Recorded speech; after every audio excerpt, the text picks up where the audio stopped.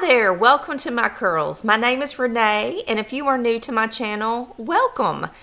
Y'all, I have been getting the same question over and over lately, and the question is, why did I stop coloring my hair? What were the reasons that really made me stop coloring my hair? And I guess I've never really sat down and just written them all down, and in answering everybody's questions and comments, I decided to compile all of those reasons into this video and give you the list. It's a pretty good list of reasons why I stopped coloring my hair, and I think some of the reasons you are going to find interesting. Let me get into my list and let me explain why I stopped coloring my hair.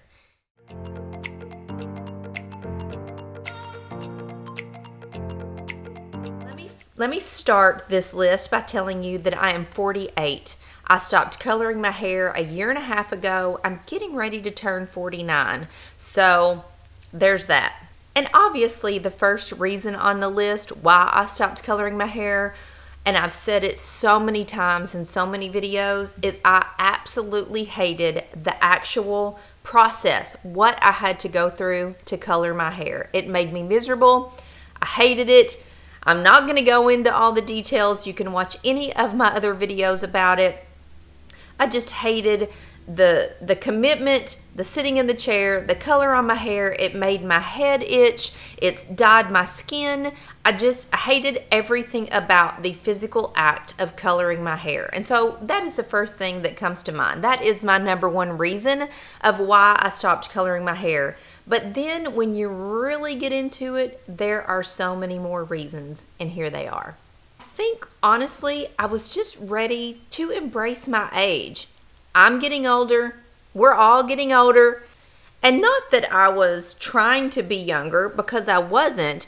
I just felt like, okay, I'm ready to embrace the fact that I'm going to be 50 soon. I am getting older. I'm just ready to accept my age. And there have been some really fantastic things about getting older. I was always told that when you get older, it's bad. Everything is bad. And y'all, that is so not true. I think getting older has been wonderful. And I just felt like I was ready to embrace the aging process and the fact that I was getting older, and getting rid of the dye and having gray hair was just part of that for me. Another reason I stopped coloring my hair, and again, this is a reason that I have talked about in so many videos, when I had colored hair and I was coloring my hair a dark brown with like a reddish tint in it, when I looked in the mirror, I did not feel like myself. Something was off. I could not put my finger on it. For the last probably 5 years that I colored my hair, I did not look right to myself and I didn't feel right, but I didn't know why. Now that I have stopped coloring my hair, I know why. It was because my hair color did not match my complexion. My complexion was changing because I am aging, and my hair color did not match my complexion. And it's hard to realize that when you are coloring your hair. I just knew internally, and when I looked at myself in the mirror, things weren't jiving. Something wasn't matching up, and I just didn't know what it was. And it wasn't until I was about a year into my gray hair transition that I finally realized my hair didn't match my complexion. And I am so glad that I stopped coloring my hair just for that reason alone. I think that I look so much better with my gray hair and my complexion compared to when I was coloring my hair. I just didn't look right. And now that I've stopped coloring my hair, everything is in sync, and I think I look so much better. Another reason I stopped coloring my hair, I'm a busy lady. I have a lot going on. I have 2 daughters, I run 3 businesses, and I am always working at the ice cream shop. Y'all know I'm a busybody. I never sit still, and there's just a lot going on in my life, and the commitment to color my hair every 3 weeks, I mean, I had to be dedicated to getting to my stylist, to getting to Betsy every 3 weeks on schedule, or my roots were going to show. And I just needed to be free of that commitment. It was, and I know this is silly, 2 hours every 3 weeks, but it was just something that was huge to me. I needed to free myself of that commitment. Another reason was simple curiosity. My father was completely white-headed by the time he was 40. My grandfather was completely white-headed by the time he was 40. And my mother's 2 older sisters are completely white-headed. Now, my mother still dyes her hair. To this day, she dyes her hair black. So there was just a little bit of curiosity because, you know, when you're coloring your hair and you're due to have it colored, you can see a little bit of the gray coming through. And I was just curious as to what my hair really looked like.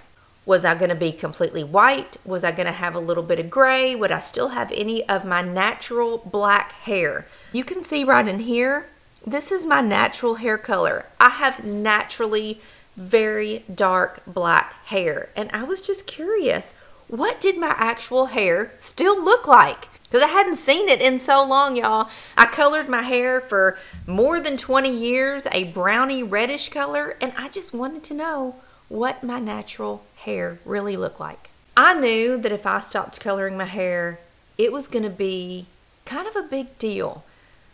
My daughters accepted it very quickly. My husband accepted it very quickly, but everybody else around me just acted like it was this huge, monstrous decision that I had made. I didn't know other girls when I was little who had curly hair, and so I was always sort of in a unique position. I had to accept being unique, and so when I stopped coloring my hair, I knew that I was going to be making a statement to those around me, and I'm not afraid to make that statement. I was not afraid to be unique and be myself. I was just kind of at a point in my life when I was ready to just kind of mix things up, do something a little different, make a statement, continue being unique. And so the gray hair just naturally played into that, and that was kind of one of the reasons why I stopped coloring my hair. One of the main reasons that I really thought about when I made the decision, this is kind of hard to explain. I did not want to find myself having gray hair as part of getting old. Not aging and getting older, but as part of being old. I wanted to go gray on my terms. I wanted to be in control of the process and be in control of going gray. And I felt that if I did it while I was young or younger, depending on who's watching this, I felt that it put me in control of the process. It put me in control of what I looked like, and it allowed me to kind of take over the one thing that so many people associate with women getting old. It allowed me to be in charge of that.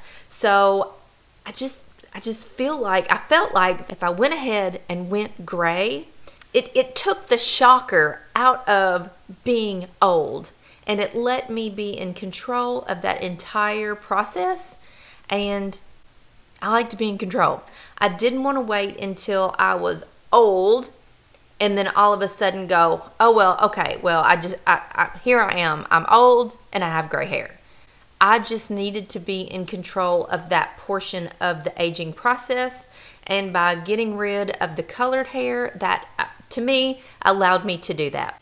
And I was just ready to be myself. I was so worn out from pretending to be something that I wasn't, with having a hair color that didn't belong to me, having to upkeep something that I thought I needed to have in order for other women to look at me a certain way, or I don't know what I'm trying to say. All of those things. I just needed to be me, and I was not being me when I had colored hair.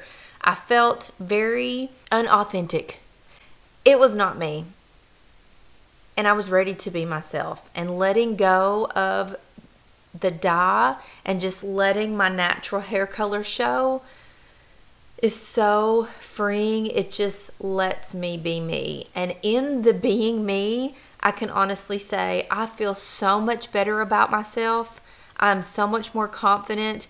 And I know there are people out there that think I look horrible with gray hair, and they are super quick to tell me. You would not believe the comments that people leave on my YouTube channel about how bad I look with gray hair and that I should color my hair again. Y'all, I don't care what those people say. I like my gray hair. I like me. I need to be me, and I do not need to try to be something that I am not to please somebody else. That is where I am in my life. I'm almost at the age of 50, and it is a great place to be. Pollux, he tired. He been running around outside, and it is a great place to be. And I don't know if you all can see my shirt, gray hair, and I don't care. This is one of my favorite tees because honestly, I have gray hair, and I don't care what you think is really what the end of this should say. I don't care. I don't care what anybody else thinks of my hair or what anybody else thinks of me. This is my life, and I'm going to live it the way that I want to, and I choose to live it happy and comfortable and not committed to something that I hated, and I choose to live it being my true self. And if that true self has gray hair or white hair or whatever anybody wants to call it, that is the way I'm going to live it. It is my life.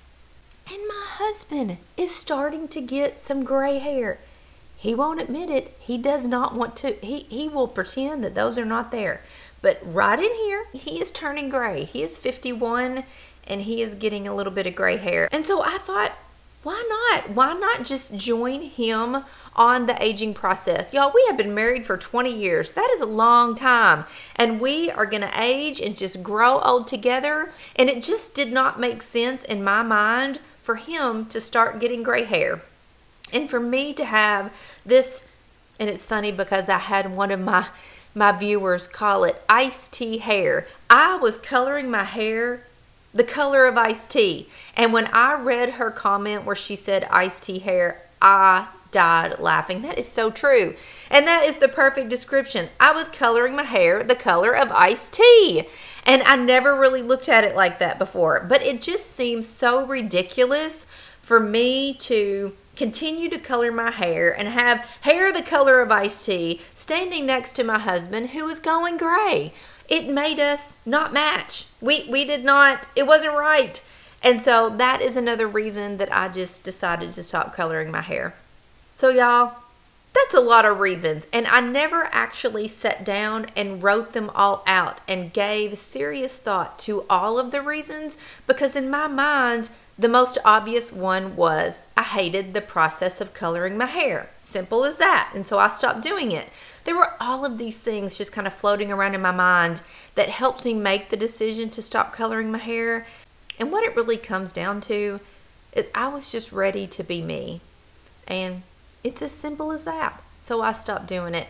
And I've said before, and I'll say it again, it has been one of the best decisions I have ever made.